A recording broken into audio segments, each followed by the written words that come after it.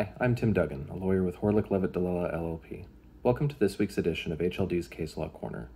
This week I'll be discussing the court's decision in Metropolitan Toronto Condominium Corporation number 933 in Lynn. This case dealt with a noise dispute involving a tenanted unit. Now, under the Condominium Act 1998, unit owners are responsible for taking reasonable steps to ensure that their tenants comply with the Act and with the corporation's governing documents. If the tenant acts in such a way as to breach the Act or the governing documents and the owner fails to take reasonable steps to address the conduct, then the owner may be liable if the corporation is forced to take steps to enforce. As such, when a dispute arises involving the conduct of a tenant, one of the questions that will generally need to be answered is whether the owner has taken sufficient steps to discharge the owner's obligation to try to control the tenant's behavior.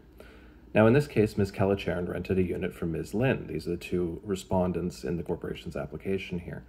Soon after Ms. Calacharan moved into the unit, the corporation started receiving complaints from the occupant of the neighboring unit about excessive noise emanating from Ms. Calacharan's unit, often late at night. Over the span of a year and a half, Ms. Calacharan's neighbor submitted at least 14 separate noise complaints to the corporation.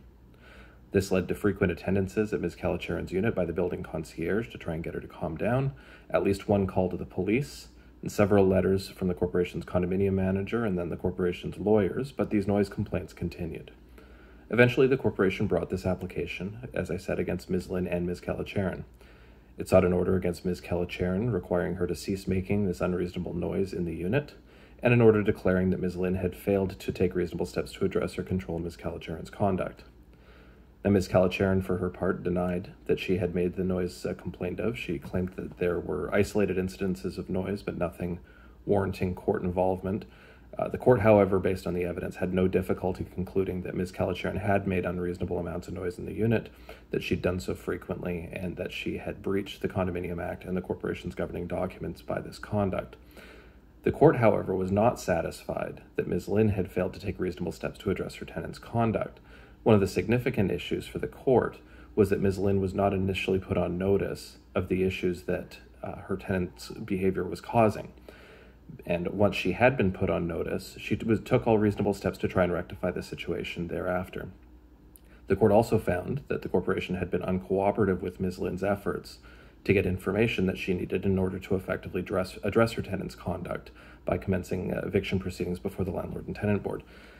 As a result, while the court did grant the relief that the corporation sought against Ms. Calacharan and ordered her to behave herself in the unit, the court dismissed the corporation's request to be able to claim any portion of its costs from Ms. Lynn. The court did award costs against Ms. Calacharan, but the corporation was not able to get any award of costs against Ms. Lynn, which means that it didn't have recourse to add those costs to Ms. Lynn's common expenses and collect them that way. Now, this case reaffirms the importance for condominium corporations to keep unit owners informed about issues with their tenants as soon as is reasonably possible. Inform them immediately, keep them informed throughout, and provide them with the necessary information that they need to effectively address issues with their tenants.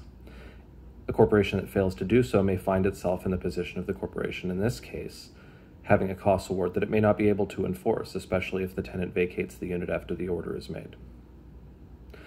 That has been this week's edition of HLD's Case Law Corner. Thank you for watching, and don't forget to join us every Wednesday for HLD's Condo Law live stream on YouTube.